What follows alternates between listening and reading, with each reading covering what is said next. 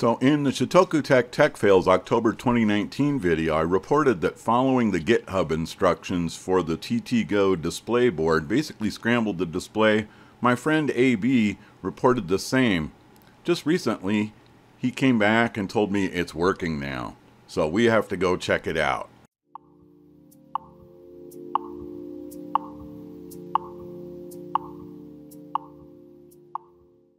So following the link below to the GitHub site, I could see the instructions have changed completely since the last time I visited here. Basically commenting out the default and then commenting in the TTGO display board here. You're going to select the ESP32 dev module and then you basically run the TT display INO. Seems simple enough. So here's the file you have to modify in the TFT ESPI master, and you go into the user setup select H file to edit it. Again, you want to use a text editor, not Word. And you comment out the user setup H, include, and then you uncomment the include user setup 25 TTGO T-Display. And make sure to save that file. And I went ahead and tried to compile the sketch. I basically just get error after error, and I concluded that somehow I've just thrashed my entire Arduino repository of libraries, etc. So I went ahead and uninstalled Arduino and deleted every single folder related to Arduino from my system. On Windows 10, I used the Microsoft Store to download the most recent version of Arduino. So we're going to go back and install the dependencies again.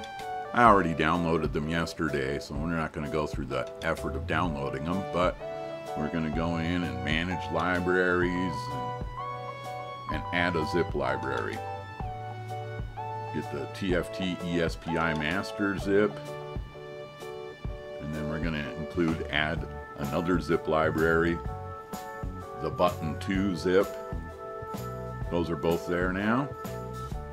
We're going to go ahead and edit that user setup select H file. That's in the Arduino libraries folder, TFT ESPI master. There it is, user setup select H. Use the text editor. Comment out the default include user setup H and uncomment that setup 25 TTGO T-Display. Make sure to save that. Now we need to install the ESP32 add-on to the Arduino IDE. Look for the link below. In preferences, you want to enter this URL under additional board manager URLs.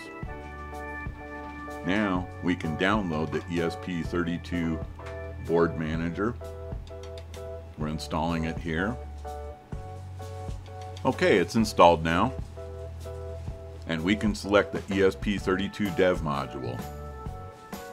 So I'm going to download a fresh copy of the TTGO T-Display program. Open the zip file.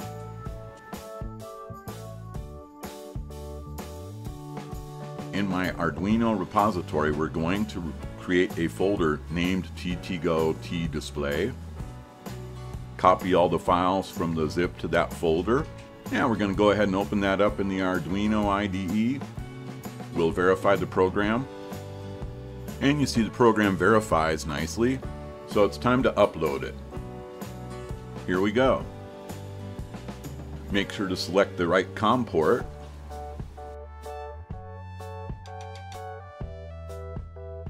And the upload has succeeded. And what do you know, the TTGO T-Display board works as advertised with this program, and even you can push one button and detect the voltage of the USB port, and push the other button and detect Wi-Fi networks. So thanks again to my friend AB that left a comment on my October Tech Fails video. My TTGO board went from this scrambled display to displaying the way it's supposed to. Thank you very much. ShotokuTech, Please subscribe, comment, like, and share. Thank you very much.